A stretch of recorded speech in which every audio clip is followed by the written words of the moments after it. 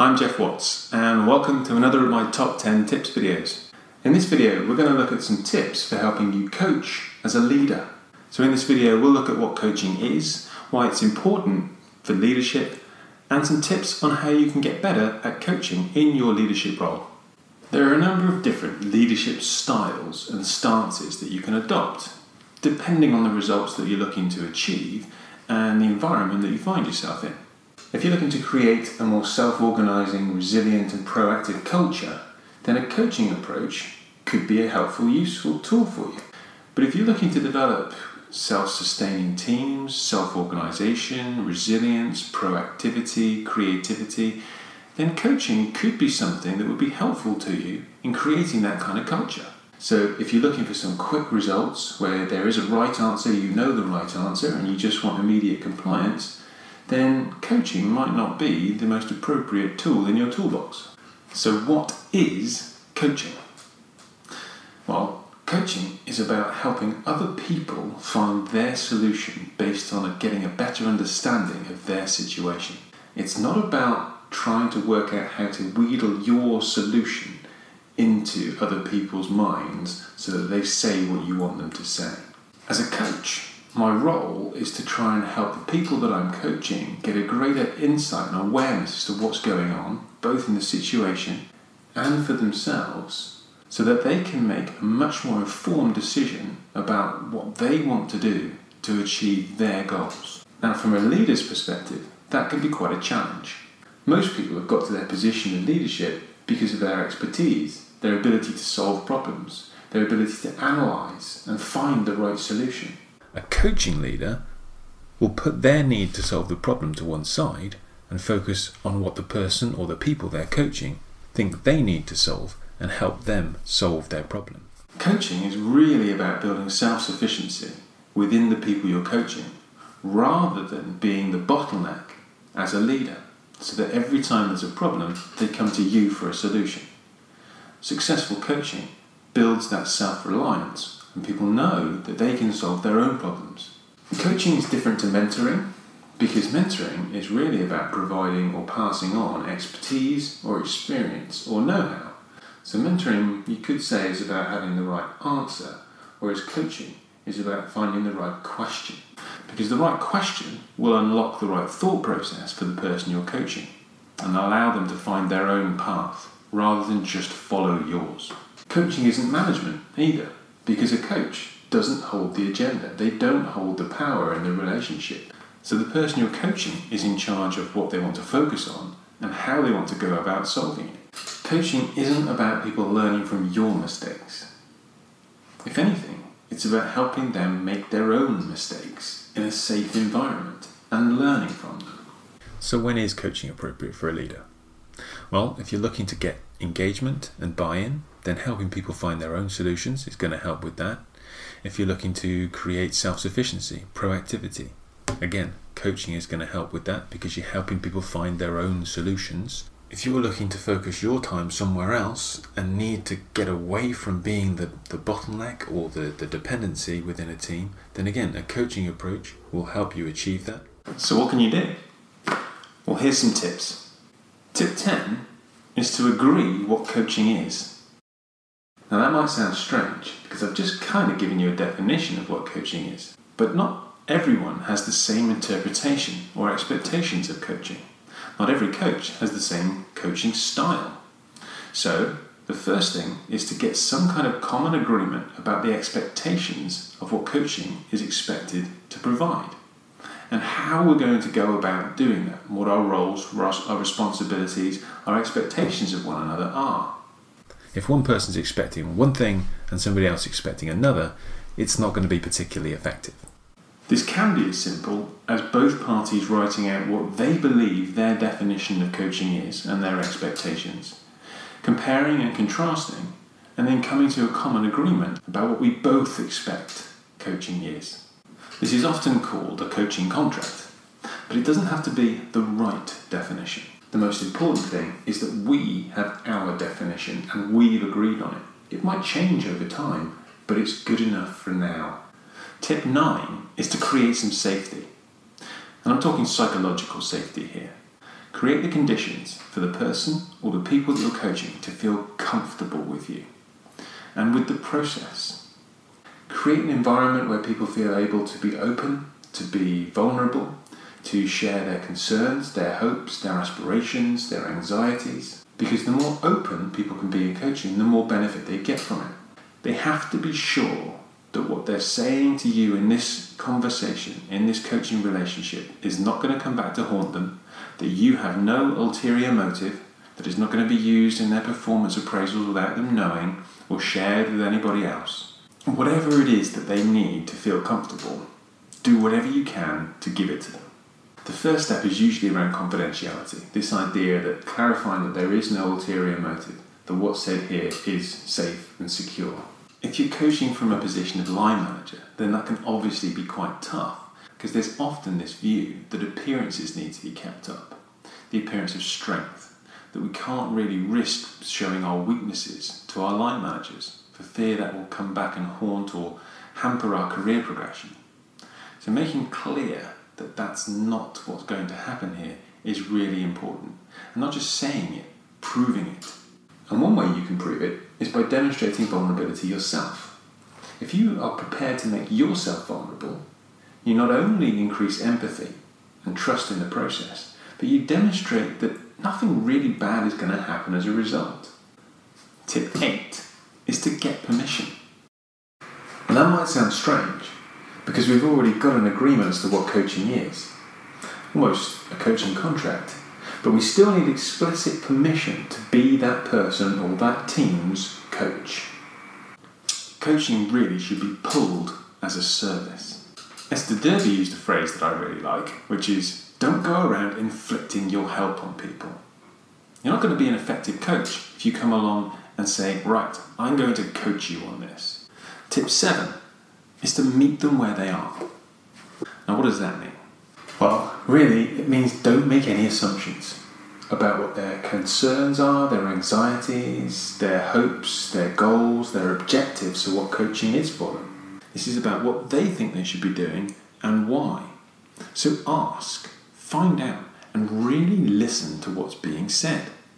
Once you understand where they are, where they're coming from, what their current situation is, only then can you really start working with them to help them find some forward momentum towards whatever their goal is. Tip 6 is ask to help them understand. Now that can be quite tricky. As human beings, we're naturally curious. We want to know stuff. We want to find stuff out. Part of that is so that we can draw connections, identify patterns, solve problems. But part of it is also because, well, we're just nosy. And as I mentioned earlier on, the best leaders, the best coach leaders, don't necessarily worry about having the right answer. Their primary concern instead is to have the right question, because the right question will force the right thought process for the person, the team that you're coaching. And ultimately, that will be what helps them gain forward momentum. I say this can be tricky, partly because of our curiosity, but also partly because, well, we don't like silence. Our natural tendency will be to fill that silence and rescue that person by offering a suggestion of our own. Now that's good, it's nice, it's helpful, in a way. But that teaches us, and it teaches them, that when times get tough and we're struggling, then they can rely on us to come up with a solution. And when we're coaching, that's not our aim. Our aim is to try and create that self-sufficiency and that ability to solve their own problems. When we're in coaching mode, the goal is to help them find their answer, not to satisfy our curiosity. Now this is just something you're going to have to practice, reflect on, get some feedback on perhaps. Tip 5 is once we've asked to help them understand, is to listen actively. Active listening is more than just hearing the words. It's listening for the intention behind the words. It's listening for inconsistencies. And a big part of active listening is to play back what we've heard, just to check we've heard it correctly. And then we're not passing it through our own filters and hearing what we expect to hear or want to hear. So something as simple as, can I just check I've heard that correctly? What I heard you say was this. That kind of playing things back and just checking in will just ensure we're staying on the same page, not diverting in our understanding of things. And also, it increases a bit of empathy. People like to be listened to. They like to be heard. And it proves that you're staying with them, that you're staying with the conversation. Tip 4 is have belief.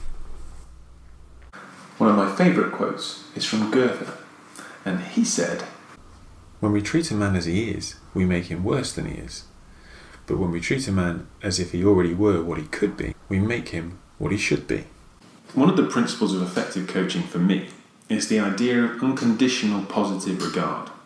And that means we have a view that the people we're coaching have the potential to become what they want or need to be. And whether or not that's true is secondary to whether or not it's helpful, which might sound like a strange thing to say.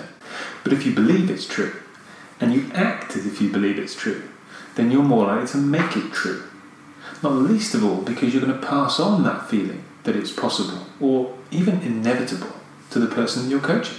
If you don't believe in them, that will also transmit to them, and they'll lose faith in your integrity, your relationship as a coach, as a leader, and they'll lose faith in themselves as well as the process. To be honest, I'd much rather be proven wrong having a positive view of somebody than proven wrong when having a negative view of somebody. Tip 3 is to help the people you're coaching increase the benefit. Hopefully, once we've worked out what their goal is, what they would like to achieve, we can deduce that it's beneficial for them to do so. If it isn't valuable to them, why would they even bother doing it?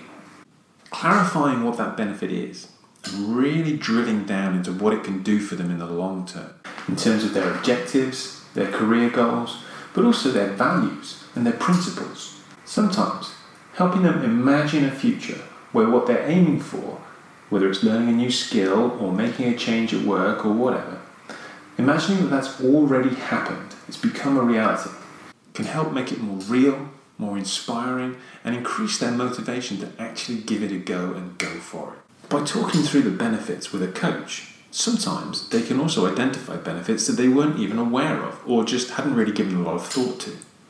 All of these extra benefits and the weight and the perception of these benefits can just give them that sense of, yeah, this is worth investing my time in. This is worth doing. I want this. Tip 2 is to reduce the cost.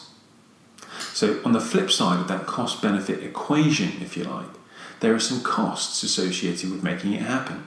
These could be financial costs, time costs, emotional costs, mental costs, physical costs, opportunity costs, or just fears, fear of failure, for example. And you as a coach can help reduce them or mitigate them. Some of those costs will be real. Okay, they will actually be something that they need to do in order to get some benefit. And by listing them out, we can create an action plan for mitigating those costs, making things a little bit easier. Perhaps even you as a coach or a leader can do something to help reduce those costs. Maybe. Some of those costs might not actually be real.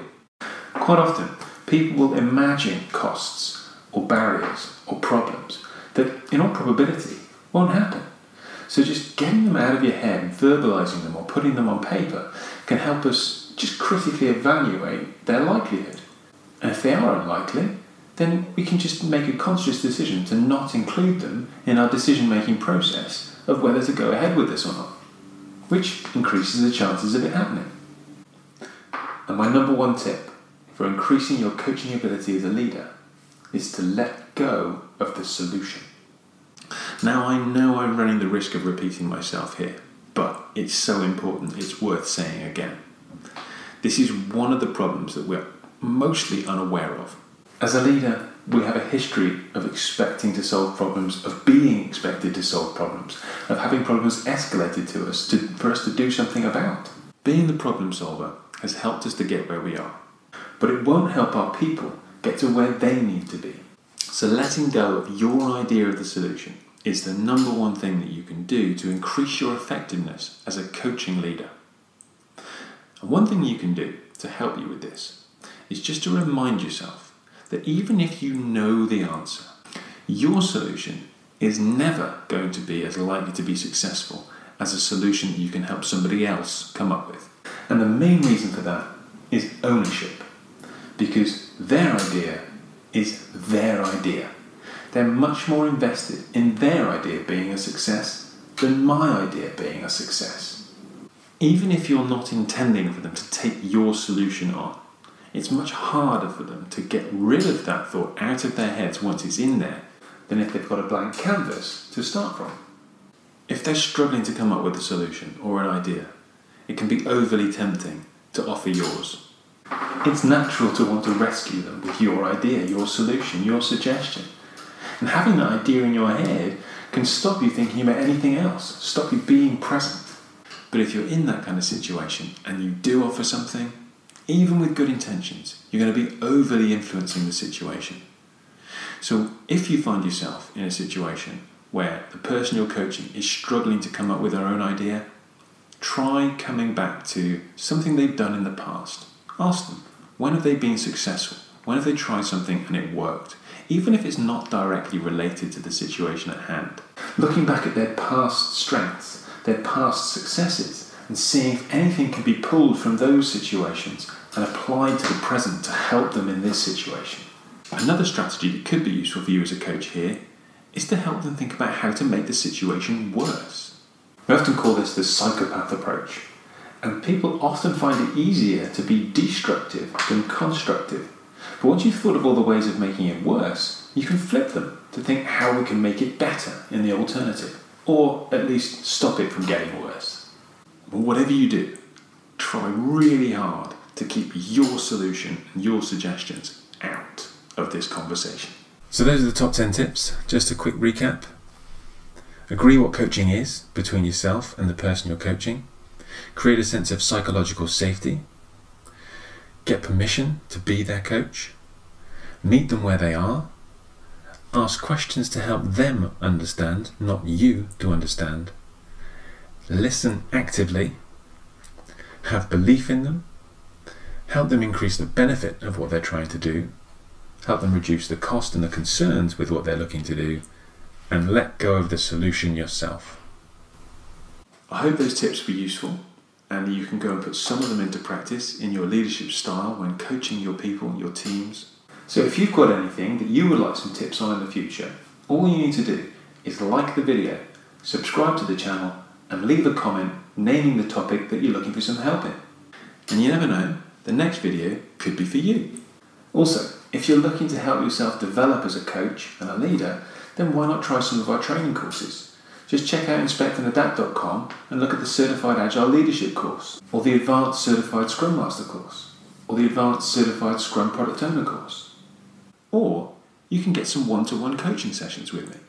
Sometimes having some one-to-one coaching yourself provides a great insight into your coaching style and your coaching approaches. There's even a discounted taster session available. Just look on inspectandadapt.com and go to coaching. Okay, well, that's the end of the video. I hope it was useful, and until next time, I'll see you soon.